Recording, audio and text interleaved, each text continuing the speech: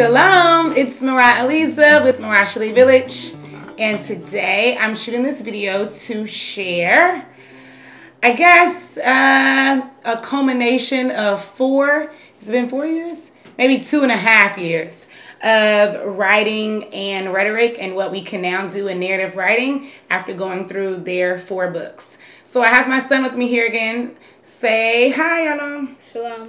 So earlier this summer, if you remember, I published a video featuring the writing and rhetoric curriculum, and I was pretty much sharing where we were at up until this point, but I also shared the entire program was 12 books and that we had completed the first 4. And I went through each book and I was sharing how he progressed from book to book to book and how satisfied I was as both a mom and an educator with what he was able to do book to book to book, but as well as after it was over. So the first 4 books pretty much are going to focus on narrative writing, and there's different types of narrative writing. There's myths, legends, bios, fables. Am I missing another one? I think that's it. So what I wanted to do at the end of the 4th book, after narrative writing was all done, which tends to be the first type of writing children learn how to do, I wanted to assess his narrative writing skills. So I chose to have him write a biographical essay in order to do that. If you recall our lit debrief video, we went through all of the books that he read, and then I specifically said I was going to wait for the Bob Marley for the Bob Marley book so that I could share more about it in this video. So that's what I'm going to do. So let me get started with how we did that. So first, I gave him a rubric, and we went through what the biographical essay should include. And for the most part, I took the pieces of the curriculum that he was exposed to in the writing and rhetoric program, right? So you read through your rubric. This pretty much looked familiar to you. And I'm going to go through it with you as well. Okay, and then I'm an educator as well as his mom, but I also asked 2 other educators to read his essay and score his work according to the rubric so that we would have like a balanced view. One, he's at the point in his education where he needs to hear from more than just me. He's rising 7th grader, so he needs to hear more from just me, especially in writing.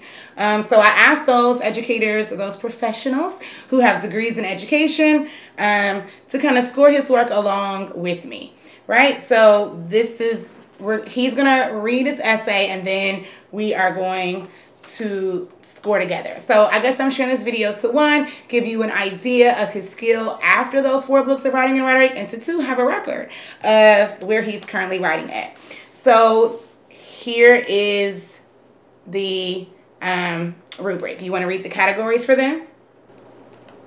Ideas and content, organization, voice, word choice, sentence fluency, conventions. Right. So in ideas and content, I'm looking for how well the writer knows the topic, how well he spoke about like the early life, the significant events, the contributions, character traits, impact on others, intro and conclusion are included, and the details are relevant. In organization, I'm looking for that it's carefully organized. He has varied transitions, which we work really hard on transitioning our paragraphs, right? Using those transition words and phrases. That it grabs the reader's attention. The conclusion works well. The works cited is included, and we worked on works cited this past school year. In voice, I'm looking for his personality, which his personality comes through in whatever he writes.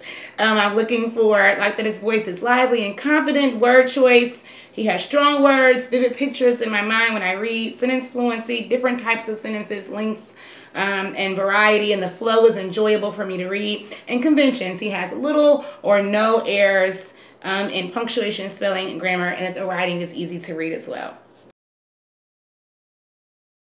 Bob Marley, music legend from the past. Bob Marley was a Rastafarian songwriter and composer from Jamaica, traveling many places to send his bright message to others. Since his faith in Jah was so strong, writing spiritual music came easy for him. Though with every great musician are great obstacles. But with Jah, Marley was able to rise and overcome. This is what makes him the absolute best reggae musician, not only in Jamaica, but the whole world.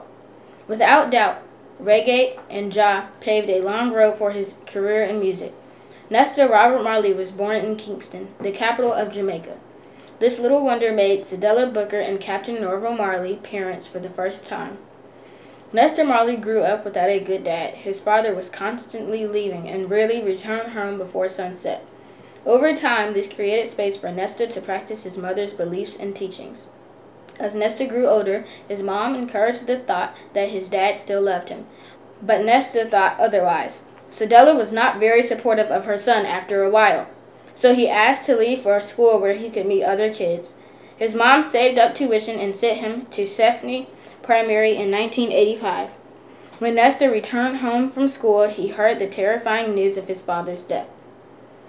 The young boy never cared more about his father until he died. Several years passed, and it was time for Marley to make his own decisions. He met an old guy that taught him about Jah and the Rastafarian faith. Soon after, Bob Marley converted to Rastafarianism. He decided to travel to America for the first time, which turned out to be one of the biggest regrets in his life. In the States, he changed his name from Nesta Robert Marley to Bob Marley. With enough time wandering around the States, he met John Bundrick, an American music composer and DJ. He allowed Marley to live in his home in exchange for helping him with his career. As they grew, people joined their small group. Soon enough, a band formed, and they were officially known as the Wailers. The band made a few hits on some popular songs such as Apache and The Crawlers. After a while, Marley was kicked from the composer's home, which created big problems for the band. Once this happened, Marley looked at America in a different way. He took a break from the group idea. Bob Marley returned to his solo music. Marley stopped writing spiritual music and started writing love songs. It worked perfectly because he was looking for a lover. In 1966, Bob Marley married the love of his life. Her name was Alfreda Constantia. She helped Marley perform and arrange his solos. Eventually, with help from his new wife, he started earning big money, mainly due to a few top hits like One Love, Redemption Song, and No Woman, No Cry.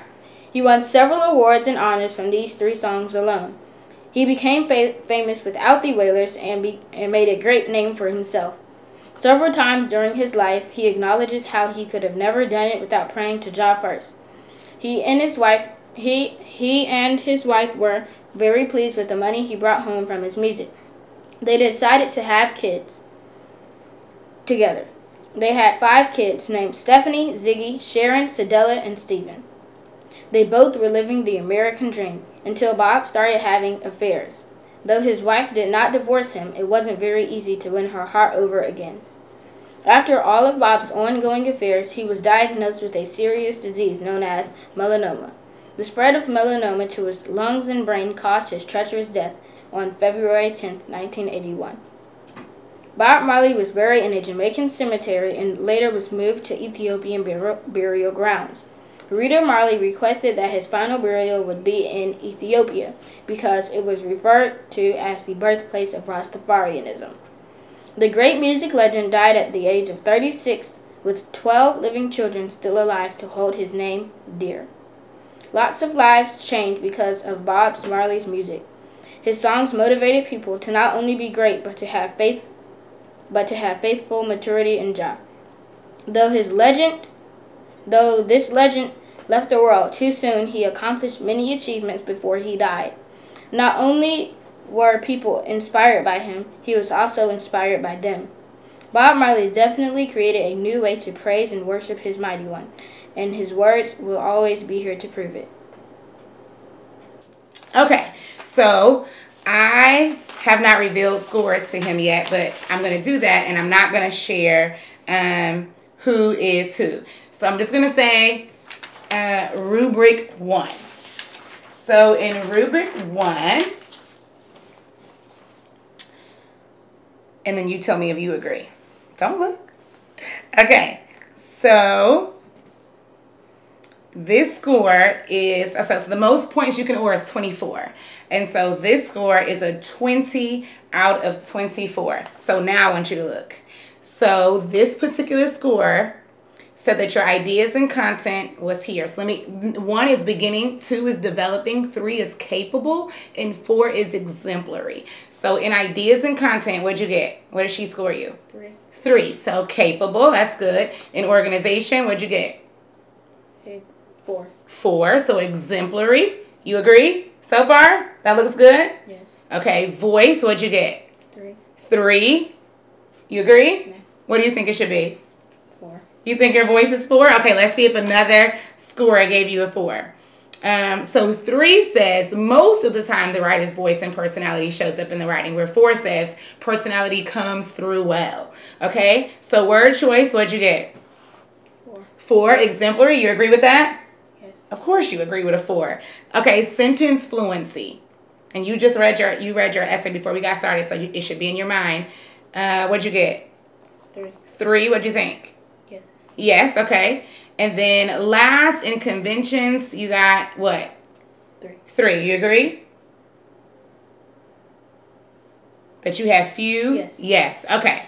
I agree with that too. So altogether, that's a 20. So a 20 out of 24, which is probably like an 83 or 4 or so. Okay. So that was a 20 out of 24. Number 2 says ideas and content. What do you have? 4. A 4. So it was like, let's see, let me keep them both going. It was like this one. Yep. Okay, organization? 4. 4. Agree? Voice? No. So you got a 3 again in voice. So there might be some validity to that. Word choice? No. No, don't say no. You got to read your score first. Oh, 3. 3, and you're saying you don't agree with that. No. Okay, sentence fluency?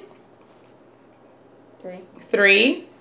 I agree. Okay, and then conventions? 4. 4, agree? The other score gave you a 3. No. I think it should be 3. You think it should be 3. Okay, so this one was 21 out of 24. So this one, he got 1 more point than the other one. And then the last one, and then I'll reveal who's who. The last one, let's see where you're at. All right, ideas and content, what do you have? 4. 4, organization? 4. Okay, you agree with those, even the other ones. Voice? 4. So this person gave you what you wanted. Voice, 4. Because this is not me. And then word choice? 4. 4. You agree? Yes. Okay, sentence fluency? 4. 4. You agree? Yes. You agree with all the 4s. And then conventions? 3. 3. So this particular person gave him a 23 out of 24. So that was the highest one. So now I'm going to go back in order and read. I enjoyed reading about Bob Marley through your eyes. I would have liked a few specific awards, honors, and or achievements mentioned to support your various statements.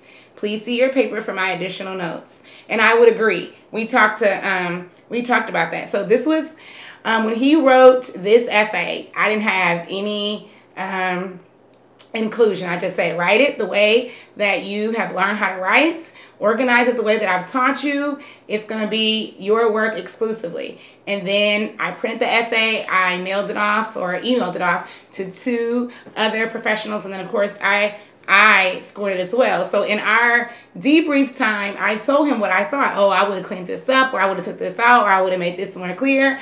And he was just like, nope, it's going to stick like that. That's how I want it to be. I mean, there were some edits. He was like, oh, yeah, I made a mistake. He just didn't edit thoroughly, and we talked about that. So this particular one, 20 out of 24. This particular score says, very well done. I enjoyed this paper. Watch for informal word usage and make sure you take your time editing. And we talked about that, right? Yes. You got to actually spend time editing your paper. Overall, great work, strong language, and excellent organization. Now, I will say I was very excited that someone else, this is not my paper, someone else said excellent organization, because I worked so hard on his writing being well organized. Do you want to talk a little bit about organizing your writing, especially with you being a budding author? Or maybe like, what do you think about, or some of your process?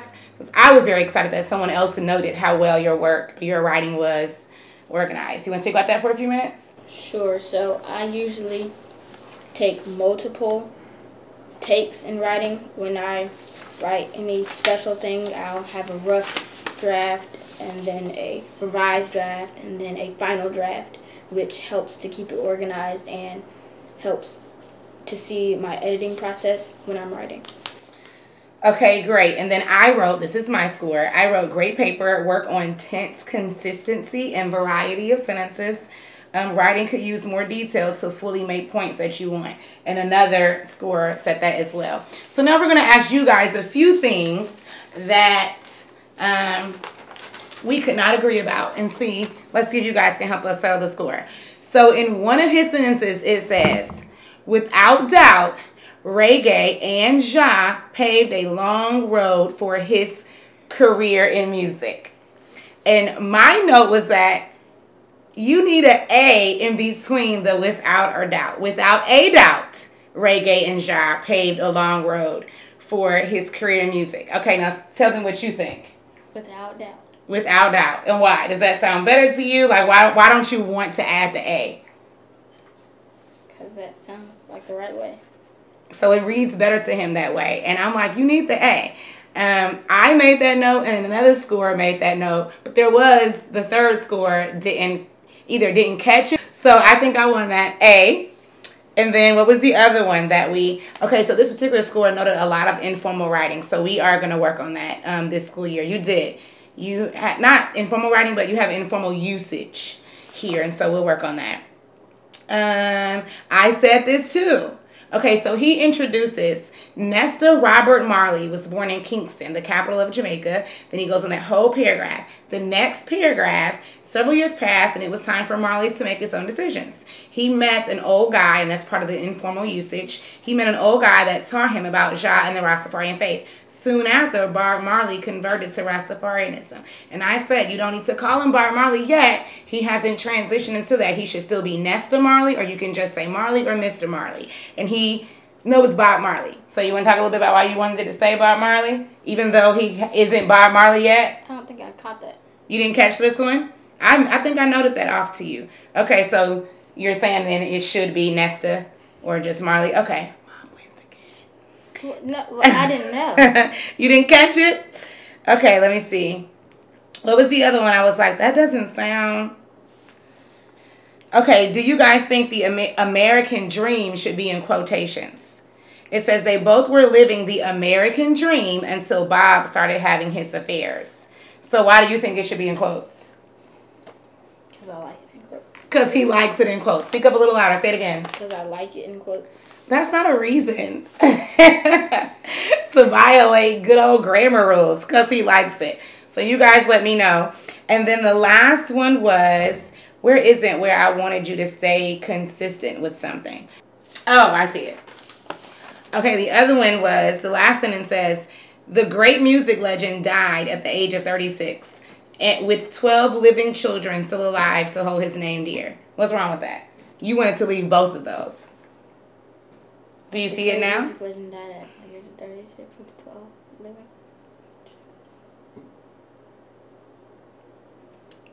So you have living and you have still alive. So do you need both? No. So how should it read? Choose one. The great music legend died at the age of 36 with children still alive to hold his name dear. That reads so much better. Okay, so I think I won, but that wasn't obvious until I got other people to come in. How was it a contest? Not a contest for real. Just we go back and forth with writing. I'm a writer, he's a writer, and we go back and forth between, no, it should say this, it should say this, it should read this way, it's smoother here. And so we need outsiders to come in and kind of settle the score some. So I didn't mean a contest. Okay, so one of the reasons that I set the paper up this way, I know I mentioned a few reasons earlier in the video, is to kind of write down some things to focus on for the next coming school year. So I wrote those things down. Number 1, we're going to work on coordinating conjunction use. Number 2, we're going to work on variety of sentences. Number 3, his thesis statements were pretty solid, but I want to go a little harder, as well as concluding statements, even though you had one concluding statement that I thought was amazing. I remember making a note. And then also developing points more, which another scorer said that. And then last, like, you know, tense. And tense is difficult. Even myself as a writer, I write in one tense to keep going back and making sure it all lines up, and then keep the voice. You comfortable? And then keep the voice with it as well. So before we go, do you want to just leave them with a little note? Like, let's say another 5th or 6th or 7th grader is watching and their mom is getting them prepped to, you know, be able to write a biography or be able to write an essay like how you did. Do you have any tips? Do you have anything you want to say in terms of your writing and all that jazz? Look at the camera. I'd say I don't think double checking is enough. I think you have to check several times, way more than just twice. And I guess that was a mistake for me because I still had mistakes after the second time rechecking my work. Anything else? Or is that like the main thing? The main thing. That's the main thing. Okay, how did you like writing your essay? Was it hard? Was it easy? Was it a little challenging? I loved it. Yeah, he likes writing. And we've already talked about how to write biographies, again, writing and rhetoric, and then it was Bob Marley, right? So they have to read a biography pretty much at the for every year, and so he had already chose Bob Marley, so that's why, you know, I paired that writing with that biography because it was a book I knew he would already be reading about. Okay, so I hope this video was helpful. I got a lot of questions about, well, how well could he write after and what did the books really do? So I hope that answers a good deal of your questions. If not, go ahead and just drop some questions for me there in the comments and we will do our best to answer them. You can address me as Alizah and address my son as Yalon if you have a specific question for either him or I, and I'll make sure we get to it. If you enjoyed this video, please like, share, subscribe. Until next time, shalom. Shalom.